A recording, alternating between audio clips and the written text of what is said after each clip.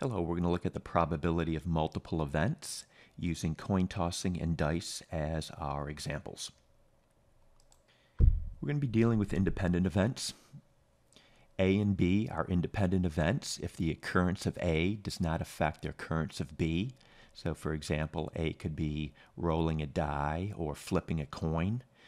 The result of the first flip or roll of the die will not have an effect on the second flip or second roll of the die.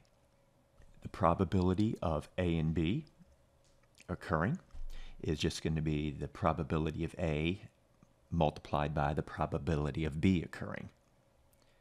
So for example, the probability of getting ahead on the first and second toss of a coin will be as follows. The probability of getting ahead on the first toss will be 1/2.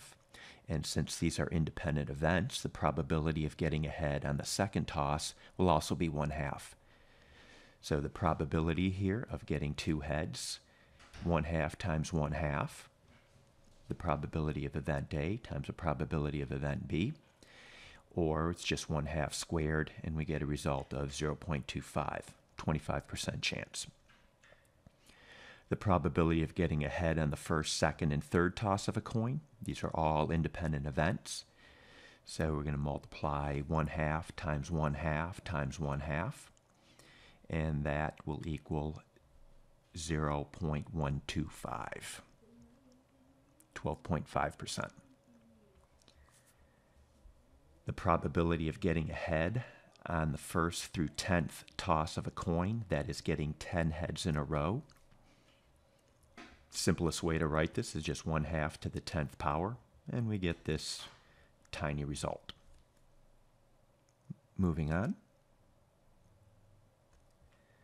The probability of getting ahead on the first, second, and a tail on the third toss of the coin is as follows. So the probability of getting ahead on the first toss is 1/2. The probability of getting ahead on the second toss is 1/2, and the probability of getting a tail is 1/2. And that's our result. The probability of not getting 4 heads when tossing a coin 4 times is going to be 1 minus the probability of getting 4 heads.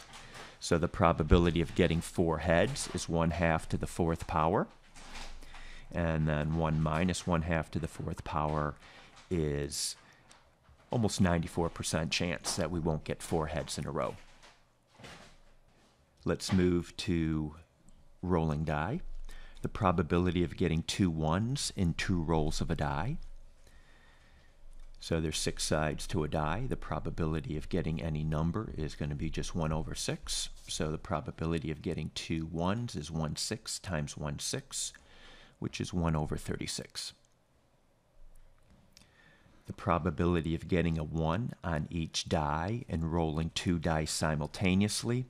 So what happens on one die is not going to affect what happens on the second die. These are independent events.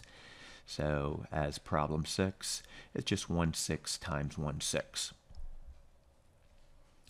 The probability of getting a 1 or 2 on the first roll of a die and a 6 on the second roll.